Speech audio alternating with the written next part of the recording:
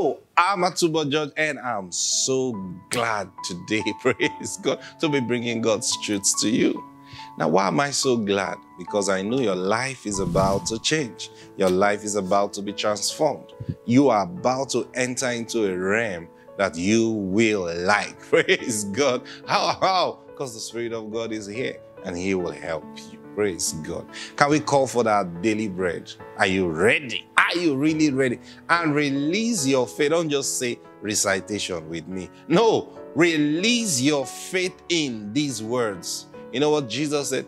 Jesus said, the one who believes that those things which He says shall come to pass, that one shall have whatsoever He says. So what is going to bring your daily bread? What is going to bring your daily bread is when you make a demand for it today. So if I'm going to make a demand for my daily bread today, then I'm going to receive my daily bread. Okay, so stop thinking it. Say it. Make the demand. You see how it works? Yes, make the demand. Are you ready? Join me now as we do the same thing. So we release our faith in unity right now. I'm telling you, it's going to stir up a miracle from heaven. Are you ready? Let's go now. Say this with me. Say, Father, I demand for my daily bread right now. I know I have it with you, and I know you are willing to receive it, to release it. Therefore, right now, I receive my daily bread in Jesus' name. Amen. Praise God. Let the miracles begin to flow in every area you need it. Thank you, Holy Spirit. Now, I'll share with you yesterday what Jesus said. It is given to you. Now, that's actually the blessing of the Lord. When God appears to you and says He wants to bless you, I bet you He's not going to give you anything physical. Oh, God, bless me with a new car. Bless me with a new car. And what are you waiting for? You are waiting for a new car to show up. Before that car shows up, hear me, this is what happens. And this is how you will know that that car is coming from God. Before that new job, before that house that you're believing God comes, before anything physical that you're believing God for comes, the first thing, and that's how you know that God is involved. If this doesn't happen, I assure you, that thing that you receive, you may as well lose it. Because you see, let me tell you this. It's easy to go out there, labor hard, make money, and buy yourself a good car. It's there, you can do it. You can do it. Labor hard, focus, save, plan for it. You'll get a good car. See that now? But you see, if we're talking about, I want a car that God will give to me. Now, why? Because you find some Christians today who don't like this kind of conversation. They feel it makes people to be lazy. No, it doesn't. It doesn't. Now, there are people who abuse. Now, when I say abuse, understand what I mean by that. Abuse such teachings. They abuse it because they don't understand it. So they hear, for example, they hear, call it and you will have it. Is it? What kind of lazy thing is that? Now, it's lazy to you because you just heard in parables. So it makes no meaning to you. But the one who has ears to hear, hears, call it, and it shall be. And his mind begins to process, I have to know exactly what to call, how to call it, when to call it. And I'm telling you, that alone is enough labor for you. What do you mean is enough labor? I'm telling you the truth, because you know, James told us something. He says, the one who looks at the perfect law of liberty And he is not a forgetful hearer,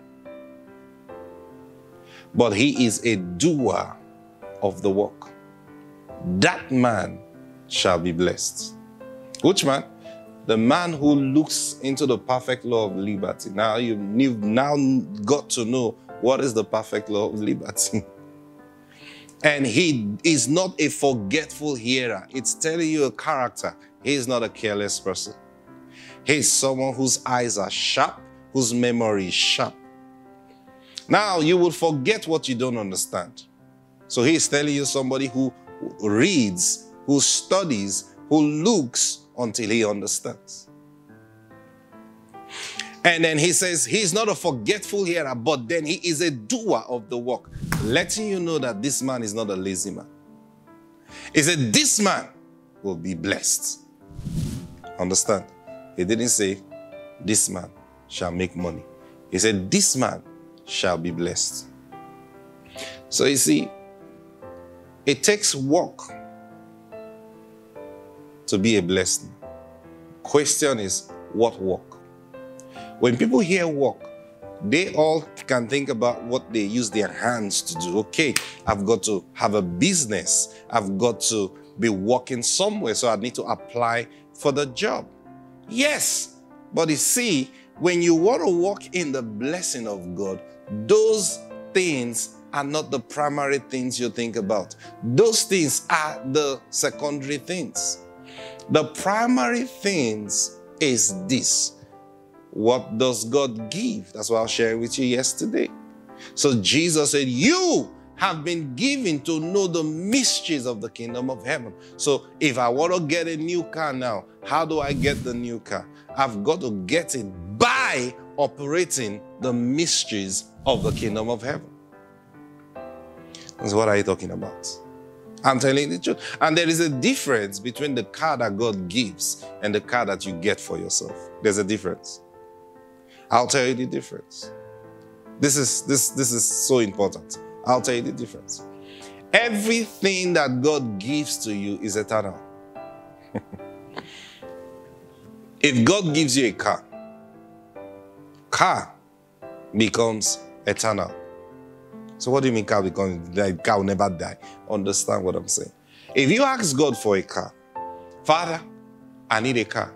Lord, and see, that's why it's important that as believers you operate this thing. Because you've seen those, you've been around. So you've seen people who have been confessing Christ for so long. And maybe some of you are older and you've watched people, or even yourself, you used to do well financially before. And now maybe you're retired and things are like down for you. So you find yourself having to think more, okay, how do I make some more money? Oh, if it was in the days when I used to work, I would have had money. Or if it was the days when this thing, I had this company. Oh, I had my company there. Why did your life reduce? Why are things not working the way they were working for you before? I'll tell you, because it was not eternal. It was not eternal. It was only physical. Your job was only physical. It was not eternal. Now, what do I mean eternal? I'll tell you, I'll explain it to you. Listen. You pray to God for a job, Father, or for a car. Let's leave something countable, physical. So, Lord, I want to get a car from you. Now, how will God give you the car? By the mysteries of the kingdom of heaven. That's how he operates. So God is not going to throw down a car for you. No. The first thing God is going to give you, because you see, for God to answer you, he is an eternal God. And whatever he does is eternal.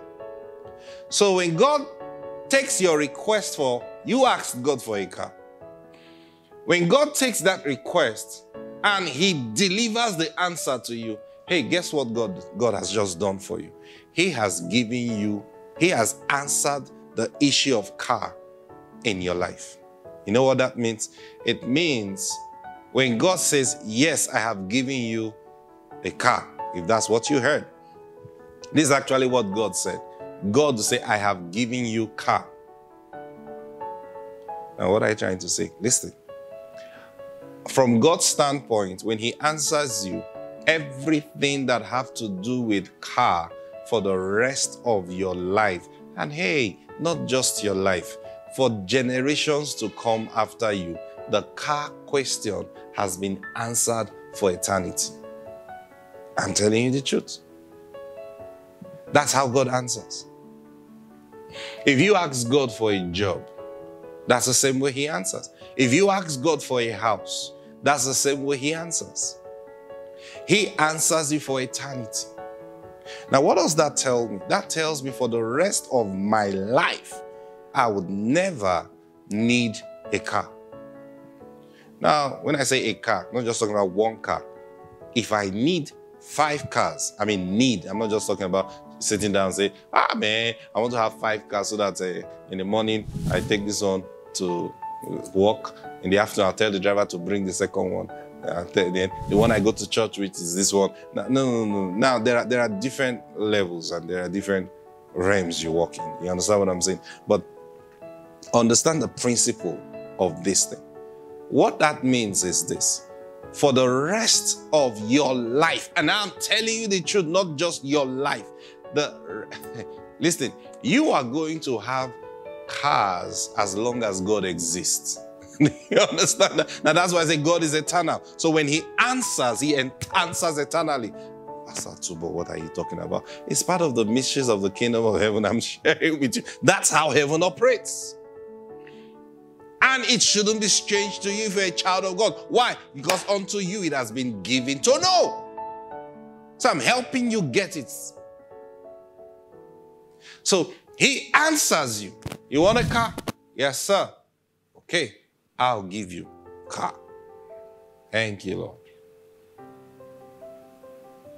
Now, when that happens, what does God give you first? You see what I'm sharing with you? That's the first thing that begins to come to you. And you suddenly begin to understand, okay, see, God is not going to give me a car by me saving up and saving up and saving up and saving up. God is not going to give me a car by me going to the bank and taking a loan and say, oh, I want to get this car. And I'm going to pay over 3 years. No! You got that car for yourself. It's not from God. When it's time for God to give you because you have asked him, that's why the Bible says you have need of one thing, and that is patience. After you have done the will of God, that you may inherit the promise, you have need of patience. Now, what's the will of God here? The will of God is to ask. It says, ask and you shall receive. That's what Jesus said. Ask. Okay, so now I ask. So I have done the will of God. Whether car is concerned, whatever it is you're asking the Lord for. So I ask. Question now is, when did you ask? No.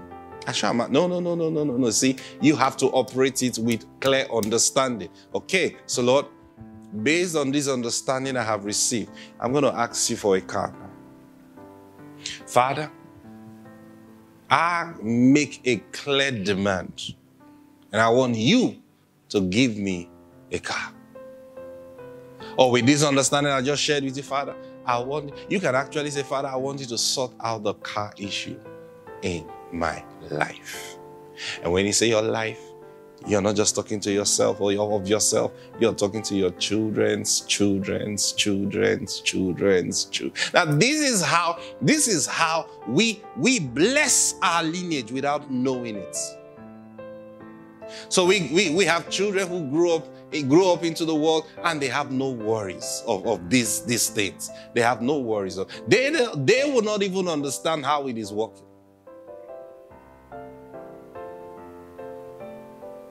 So, thank you, Lord Jesus. And then God begins to bring understanding to you. He begins to bring. Now, it's personalized. I'm teaching you. Why am I teaching you this thing? So you will know. And when see, The fact that I have taught you doesn't mean it will just work like that. I am teaching you so that when the Holy Spirit comes and begins to deal with you, you will remember, oh, this is what Pastor George was talking about. Yes, because it is him. My time is up for today. It's good. It is him that brings the knowledge, not me. It's him. But I'm preparing you to receive him. And I pray that the Spirit of God will bring you understanding and he will visit you indeed. In Jesus' mighty name. I'm going to continue from here tomorrow. God bless you. Bye-bye.